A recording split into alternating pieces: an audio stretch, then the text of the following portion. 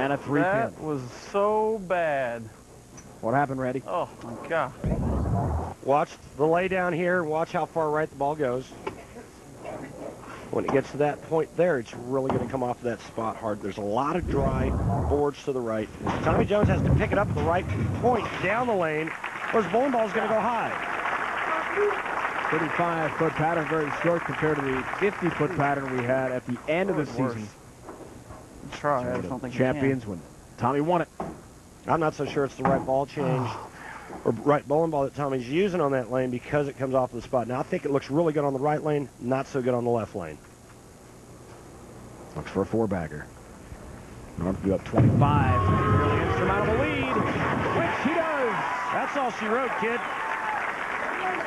4 in a row for Norm Duke, and folks, keep this in mind. Norm was very clear about this with us today before the competition. He feels if he wins the Motel 6 World of Riches, maybe, as we see when he needs to shut out Tommy Jones, just maybe that's enough for the voters, the PBA membership, to put him over the top to win Player of the Year. It would be his 3rd Chris Schenkel Player of the Year award.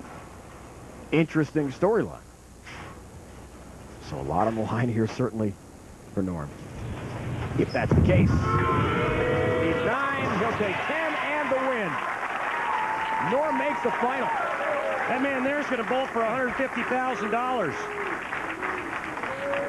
The race to 6 strikes, and that's exactly what it is. The first bowler to get to 6 will take home the big money. Winner-take-all event here from Columbus.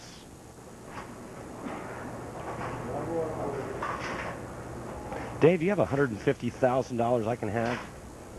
Not handy. Man, nor in a bank. There's a 10, but it won't matter. Norm Duke will finish the job here. And for the first time in the very short-lived run of the Motel 6 World of Riches, he will make a final.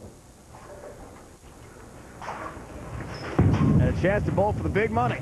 150K. Right here, man. Thanks, Leader. Kenny. Tommy's day is done. This match is over. We'll watch him bowl the last couple of balls here. Normal advance. Still, Randy, what a season for Tommy Jones, capped off by the TLC win. Yeah, it was a great way to finish a season that was a bit disappointing for Tommy. Got into a slump, had a neck injury that got him in a little funk for a while. Worked with Del Ballard Jr., got him out of that slump, and he goes out and wins the season-ending Tournament of Champions. Tommy Jones is going to work a lot harder in the offseason to get back to that Player of the Year form.